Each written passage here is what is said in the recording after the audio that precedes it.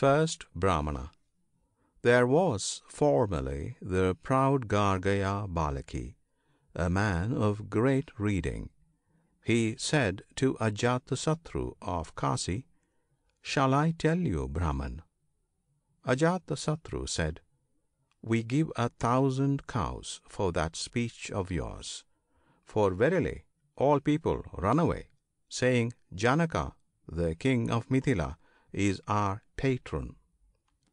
Gargaya said, "The person that is in the sun, that I adore as Brahman."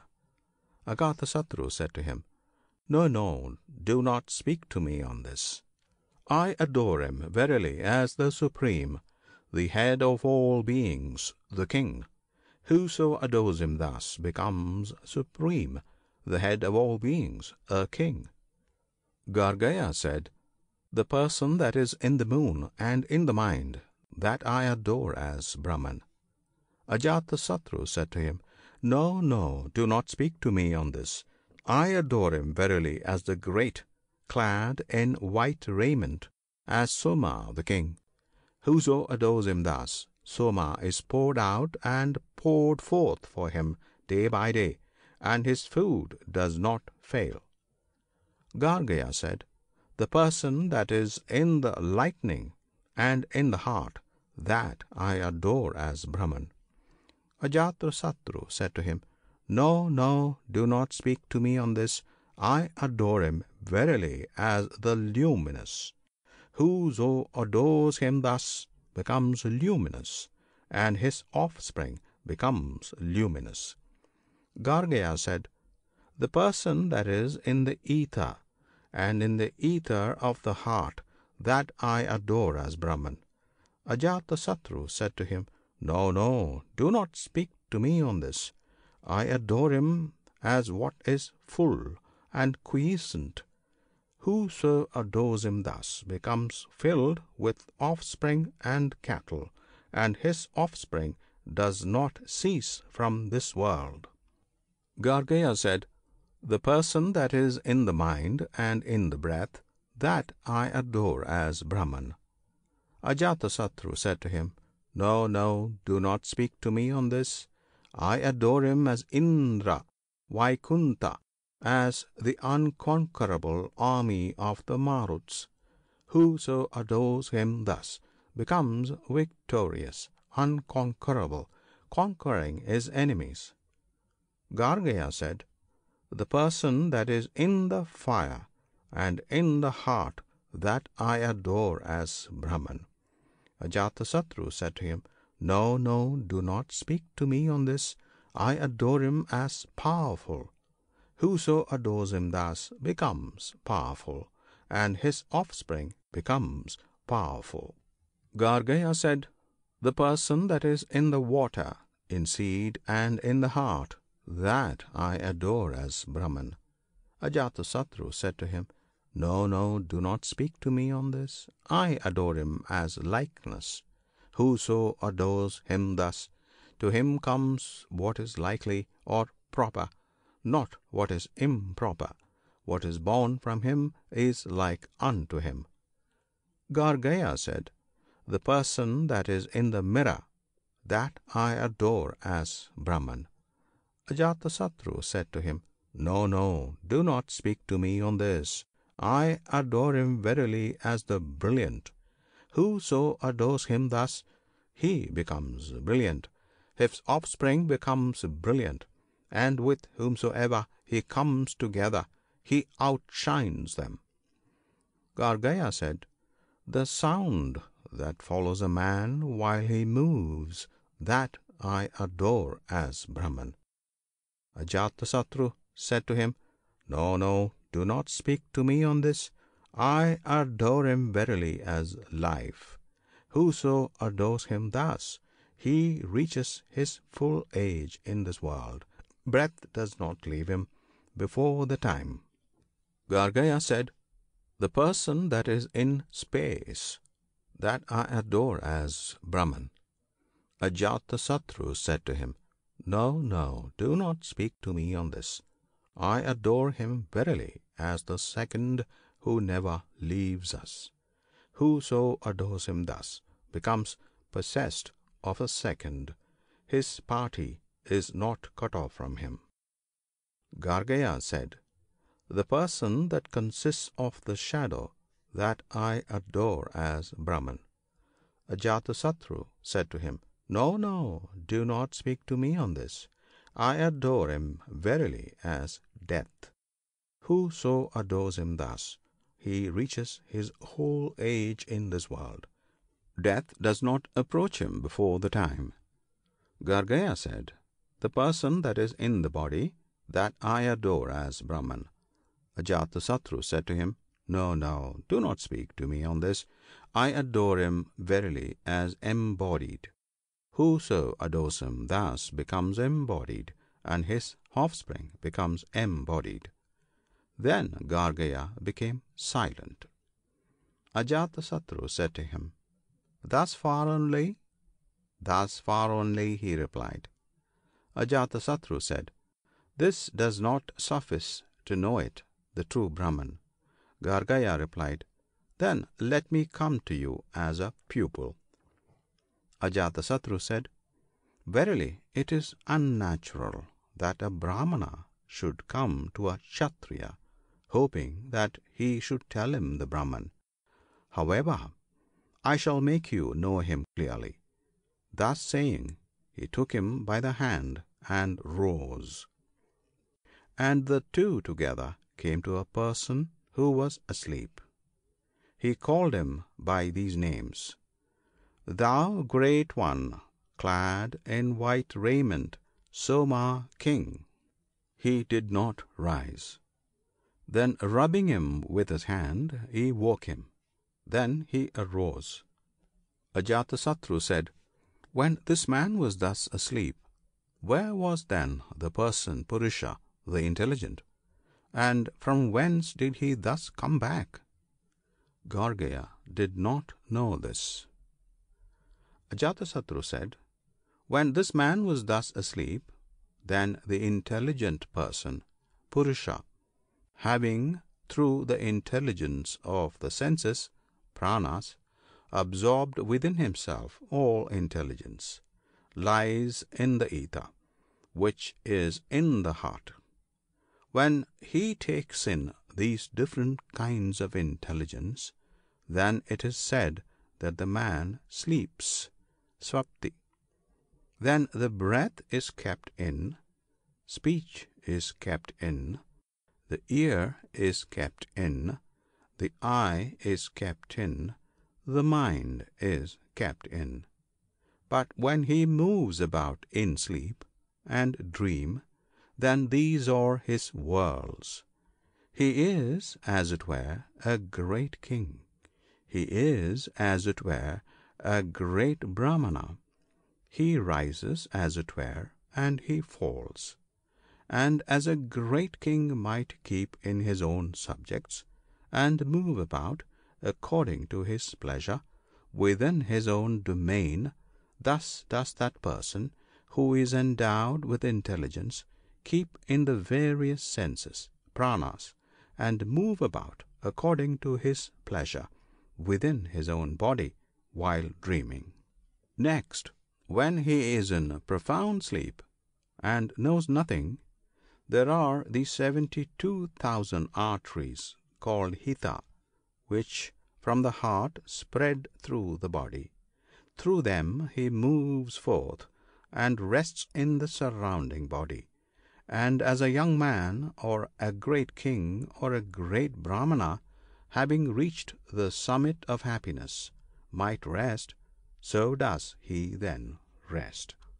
As the spider comes out with its thread, or as small sparks come forth from fire, thus do all senses, all worlds, all devas, all beings come forth from that self. The Upanishad, the true name and doctrine of that self is the true of the true. Verily, the senses are the true, and he is the true of the true. Second Brahmana. Verily, he who knows the babe with his place, his chamber, his post, and his robe, he keeps off the 7 relatives who hate him. Verily, by the young is meant the inner life, by his place this body, by his chamber this head, by his post the vital breath, by his robe the food. Then the 7 imperishable ones approach him. There are the red lines in the eye, and by them Rudra clings to him. There is the water in the eye, and by it Parjanya clings to him. There is the pupil, and by it Aditya, sun, clings to him. There is the dark iris, and by it Agni clings to him. There is the white eyeball, and by it Indra clings to him. With the lower eyelash the earth, with the upper eyelash the heaven clings to him. He who knows this, his food does never perish. On this there is this sloka. There is a cup having its mouth below and its bottom above. Manifold glory has been placed into it. On its lip sit the 7 rishis. The tongue as the 8th communicates with Brahman. What is called the cup having its mouth below and its bottom above is this head. For its mouth, the mouth is below, its bottom, the skull, is above. When it is said that manifold glory has been placed into it, the senses verily are manifold glory, and he therefore means the senses. When he says that the 7 rishis sit on its lip, the rishis are verily the active senses, and he means the senses. And when he says that the tongue as the 8th communicates with Brahman, it is because the tongue as the 8th does communicate with Brahman. These two, the 2 ears, are the rishis Gautama and Bharadvaja. The right Gautama, the left Bharadvaja. These 2, the eyes, are the rishis Viswamitra and Kamadagni. The right Viswamitra, the left Gamadagni. These 2, the nostrils, are the rishis Vasishta and Kasyapa. The right Vasishta and the left Kasyapa. The tongue is Atri, for with the tongue food is eaten, and Atri is meant for Atti, eating. He who knows this becomes an eater of everything, and everything becomes his food. Third Brahmana. There are 2 forms of Brahman, the material and the immaterial, the moral and the immoral, the solid and the fluid, Sat, being, and Thya, that is Sat Thya, true. Everything except air and sky is material, is mortal, is solid, is definite. The essence of that which is material, which is mortal, which is solid, which is definite, is the sun that shines, for he is the essence of Sat, the definite. But air and sky are immaterial, or immortal, or fluid, or indefinite. The essence of that which is immaterial, which is immortal, which is fluid, which is indefinite, is the person in the disk of the sun, for he is the essence of Tayad, the indefinite. So far with regard to the Devas. Now with regard to the body. Everything except the breath and the ether within the body is material, is mortal, is solid, is definite. The essence of that which is material, which is mortal, which is solid, which is definite is the I, for it is the essence of Sat, the definite. But breath and the ether within the body are immaterial, or immortal, or fluid, or indefinite. The essence of that which is immaterial, which is immortal, which is fluid, which is indefinite, is the person in the right eye, for he is the essence of the tired, the indefinite. And what is the appearance of that person? Like a saffron-colored raiment, like white wool, like cochineal, like the flame of fire, like the white lotus, like sudden lightning. He who knows this, his glory is like unto sudden lightning. Next follows the teaching of Brahman by No, no, for there is nothing else higher than this. If one says it is not so, then comes the name, the true of the true, the senses being the true, and he, the Brahman, the true of them. Fourth Brahmana. Now when Yajnavalkya was going to enter upon another state, he said, Maitreyi, verily I am going away from my house into the forest. Forsooth, let me make a settlement between thee and Katyayani, my other wife. Maitreyi said, My lord, if this whole earth, full of wealth, belonged to me, tell me, should I be immortal by it? No, replied Yajnavalkya. Like the life of rich people will be thy life, but there is no hope of immortality by wealth. And Maitreyi said, What should I do with that by which I do not become immortal? What my Lord knoweth of immortality, tell that to me. Yajnavalkya replied, Thou who art truly dear to me, thou speakest dear words. Come, sit down, I will explain it to thee, and mark well what I say. And he said, Verily, a husband is not dear that you may love the husband, but that you may love the self, therefore a husband is dear. Verily, a wife is not dear that you may love the wife, but that you may love the self, therefore a wife is dear. Verily, sons are not dear that you may love the sons, but that you may love the self, therefore sons are dear. Verily, wealth is not dear that you may love wealth, but that you may love the self, therefore wealth is dear. Verily, the Brahman class is not dear that you may love the Brahman class, but that you may love the self, therefore the Brahman class is dear. Verily, the Kshatriya class is not dear that you may love the Kshatriya class, but that you may love the self, therefore the Kshatriya class is dear. Verily, the worlds are not dear that you may love the worlds, but that you may love the self, therefore the worlds are dear. Verily, the Devas are not dear that you may love the Devas, but that you may love the self, therefore the Devas are dear. Verily, creatures are not dear that you may love the creatures, but that you may love the self, therefore are creatures dear. Verily, everything is not dear that you may love everything, but that you may love the self, therefore everything is dear. Verily, the self is to be seen, to be heard, to be perceived, to be marked. O Maitreyi, when we see, hear, perceive, and know the self, then all this is known.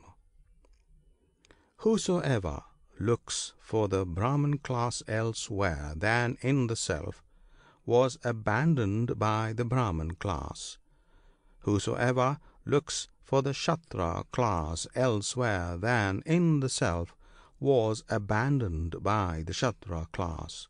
Whosoever looks for the worlds elsewhere than in the self was abandoned by the worlds. Whosoever looks for the Devas elsewhere than in the self was abandoned by the Devas. Whosoever looks for creatures elsewhere than in the self was abandoned by the creatures. Whosoever looks for anything elsewhere than in the self was abandoned by everything. This Brahman class, this Kshatriya class, these worlds, these devas, these creatures, this everything, all is that self. Now, as the sounds of a drum, when beaten, cannot be seized externally by themselves, but the sound is seized when the drum is seized, or the beater of the drum. And as the sounds of a conch shell, when blown, cannot be seized externally by themselves, but the sound is seized when the shell is seized, or the blower of the shell. And as the sounds of a lute, when played, cannot be seized externally by themselves, but the sound is seized when the lute is seized, or the player of the lute. As clouds of smoke proceed by themselves out of a lighted fire kindled with damp fuel, thus verily, O Maitreyi, has been breathed forth from this great being what we have as Rig Veda, Yajurveda, Samaveda, Adarvangirasas, Itihasa, legends, Purana, cosmogonies, Vidya, knowledge, the Upanishads, Slokas, verses, Sutras, prose, rules, Anuvakyanas, glosses, Vyakyanas, commentaries. From him alone all these were breathed forth. As all waters find their center in the sea, all touches in the skin, all tastes in the tongue, all smells in the nose, all colors in the eye, all sounds in the ear, all percepts in the mind, all knowledge in the heart, all actions in the hands, all movements in the feet, and all the Vedas in speech. As a lump of salt, when thrown into water, becomes dissolved into water, and could not be taken out again, but whatever we taste, the water, it is salt. Thus verily, O Maitreyi, does this great being, endless, unlimited, consisting of nothing but knowledge, rise from out these elements and vanish again in them. When he has departed, there is no more knowledge. Name, I say, O Maitreyi. Thus spoke Yajnavalkya. Then Maitreyi said, Here thou hast bewildered me, sir, when thou sayest that having departed there is no more knowledge. But Yajnavalkya replied, O Maitreyi, I say nothing that is bewildering. This is enough, O beloved, for wisdom. For when there is as it were duality, then one sees the other, one smells the other, one hears the other, one salutes the other, one perceives the other, one knows the other. But when the self only is all this, how should he smell another? How should he see another? How should he hear another? How should he salute another? How should he perceive another? How should he know another? How should he know him by whom he knows all this? How, O beloved, should he know himself, the knower? Fifth Brahmana. This earth is the honey, Madhu, the effect of all beings, and all beings are the honey, Madhu, the effect of this earth.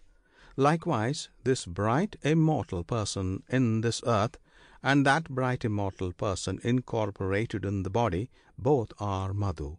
He indeed is the same as that self, that immortal, that Brahman, that all. This water is the honey of all beings, and all beings are the honey of this water. Likewise, this bright immortal person in this water, and that bright immortal person existing as seed in the body, both are Madhu. He indeed is the same as that self, that immortal, that Brahman, that all. This fire is the honey of all beings, and all beings are the honey of this fire. Likewise, this bright immortal person in this fire, and that bright immortal person existing as speech in the body, both are Madhu. He indeed is the same as that self, that immortal, that Brahman, that all. This air is the honey of all beings, and all beings are the honey of this air. Likewise, this bright immortal person in this air, and that bright immortal person existing as breath in the body, both are Madhu. He indeed is the same as that self, that immortal, that Brahman, that all. This sun is the honey of all beings, and all beings are the honey of this sun. Likewise, this bright immortal person in the sun, and that bright immortal person existing as the eye in the body, both are Madhu. He indeed is the same as that self, that immortal, that Brahman, that all. This space, Disa, the quarters, is the honey of all beings, and all beings are the honey of this space. Likewise, this bright immortal person in this space, and that bright immortal person existing as the ear in the body, both are Madhu. He indeed is the same as that self, that immortal, that Brahman, that all. This moon is the honey of all beings, and all beings are the honey of this moon. Likewise, this bright immortal person in this moon, and that bright immortal person existing as mind in the body, both are Madhu. He indeed is the same as that self, that immortal, that Brahman, that all. This lightning is the honey of all beings, and all beings are the honey of this lightning. Likewise, this bright immortal person in this lightning, and that bright immortal person existing as light in the body, both are Madhu. He indeed is the same as that self, that immortal, that Brahman, that all. This thunder is the honey of all beings, and all beings are the honey of this thunder. Likewise, this bright immortal person is this thunder, and that bright immortal person existing as sound and voice in the body, both are Madhu. He indeed is the same as that self, that immortal, that Brahman, that all. This ether is the honey of all beings, and all beings are the honey of this ether. Likewise, this bright immortal person in this ether, and that bright immortal person existing as heart ether in the body, both are Madhu. He indeed is the same as that self, that immortal, that Brahman, that all. This law, Dharma, is the honey of all beings, and all beings are the honey of this law. Likewise, this bright immortal person in this law, and that bright immortal person existing as law in the body, both are Madhu. He indeed is the same as that self, that immortal, that Brahman, that all. This true Satyam is the honey of all beings, and all beings are the honey of this true. Likewise, this bright immortal person in what is true, and what bright immortal person existing as the true in the body, both are Madhu. He indeed is the same as that self, that immortal, that Brahman, that all. This mankind is the honey of all beings, and all beings are the honey of this mankind. Likewise, this bright immortal person in mankind, and that bright immortal person existing as man in the body, both are Madhu. He indeed is the same as that self, that immortal, that Brahman, that all. This self is the honey of all beings, and all beings are the honey of this self. Likewise, this bright immortal person in this self, and that bright immortal person, the self, both are Madhu. He indeed is the same as that self, that immortal, that Brahman, that all. And verily this self is the Lord of all beings, the King of all beings, and as all spokes are contained in the axle and in the felly of a wheel, all beings and all those selves of earth, water, etc. are contained in that self. Verily, Dadyak Atharvana proclaimed this honey, the Madhu Vidya, to the two Aswins. And a Rishi, seeing this, said, O ye two heroes, Aswins, I make manifest that fearful deed of yours, which you performed for the sake of gain, like a thunder makes manifest the rain.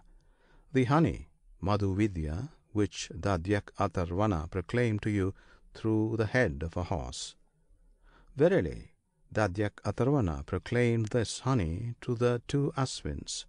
And a Rishi, seeing this, said, O Aswins, you fixed a horse's head on Atharvana Dadyak, and he, wishing to be true to his promise, proclaimed to you the honey, both that of Tavastri and that which is to be your secret, O ye strong ones.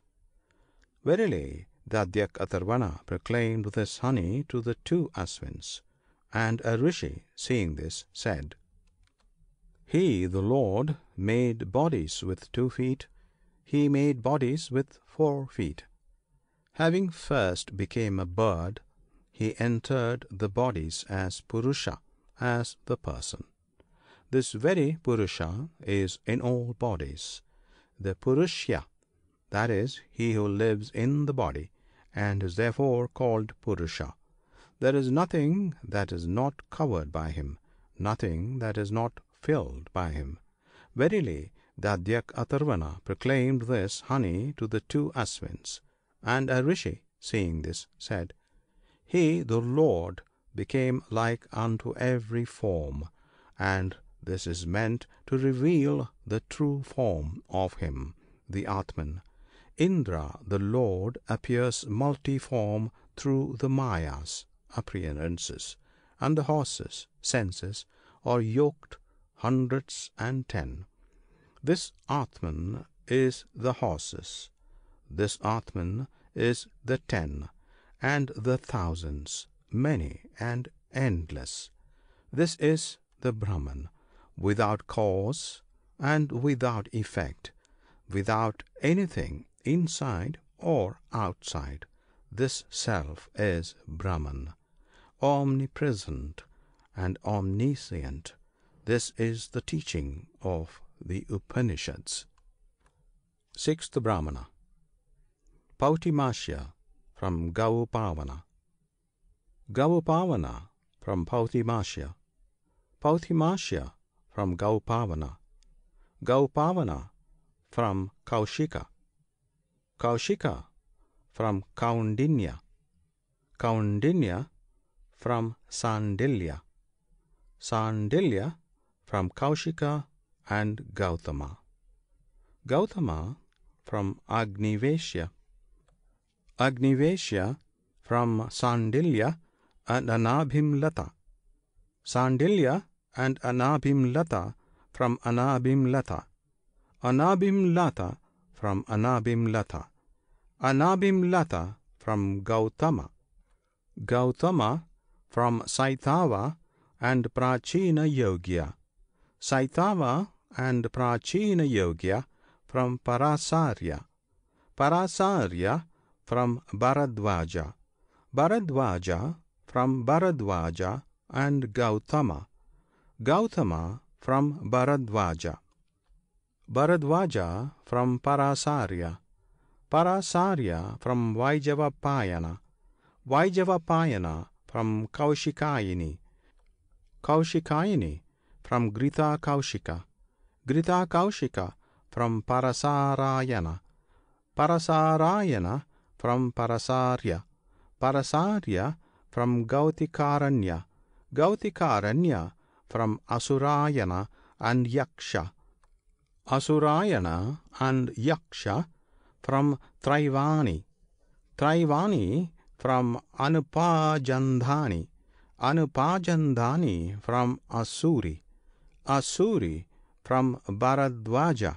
Bharadwaja from Aitreya, Aitreya from Manti, Manti from Gautama, Gautama from Gautama, Gautama from Vatsya, Vatsya from Sandilya, Sandilya from Kaisorya Kapya, Kaisorya Kapya from Kumara Harita, Kumara Harita from Galva, Galva from Vidarbhi Kaundinya, Vidarbhi Kaundinya from Vatsanapat Bhabrava, Vatsanapat Bhabrava from Pati Saubhra, Pati Saubhra from Ayasa Angirasa, Ayasa Angirasa from Abhuti Twastra, Abhuti Twastra from Visvarupa Twastra, Visvarupa Twastra from Asvinu, Asvinu from Dadhyak Atharvana, Dadhyak Atharvana from Atharvan Daiva, Atharvan Daiva from Mrityu Pradavavamsna, Mrityu Pradavavamsna from Pradavavamsna, Pradavamsna from Ekrasi, Ekrashi from Viprakiti, Viprakiti from Vyashti, Vyashti from Sanaru, Sanaru from Sanatana, Sanatana from Sanaga, Sanaga from Prameshtin, Prameshtin from Brahman. Brahman is Swayambhu, self-existent. Adoration to Brahman. End of second Adhyaya.